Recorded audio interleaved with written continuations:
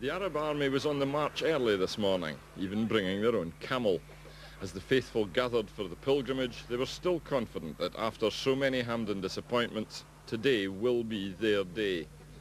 At the Hawkhill Tavern in the west end of the city, 2 coachloads of fans fortified themselves for the journey, floating on a sea of optimism, the very thought of the Hampden jinx banished, any slight suggestion of doubt immediately dismissed.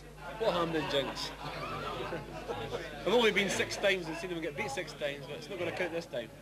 Today's the day. Today's the day. Name's on the cup. United manager Ivan Golatz puts great store in the power of positive thought, and there's no doubt that the Tangerines are taking that to Hampden. Who do you think's going to win? United, of course. What's going to be the score? 3-0. 3-0? Yep. And who's going to score them all? Brewster. All of them? Yeah. A hat-trick for Brewster? Yep.